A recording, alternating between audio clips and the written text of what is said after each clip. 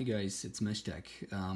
In this short video, I just want to show you that multiplaying over the RG350 in Wi-Fi is working. So I started a game of Quake 2 and hosted a multiplayer game on the RG350, and as you can see, both players, it's the one player on my PC is connected, and yeah, I myself on the RG350 too, so I can walk around. On the PC it's been shown as a weird small dot walking around, but on the RG350 everything is fine. I think it's just a matter of my video settings on my PC.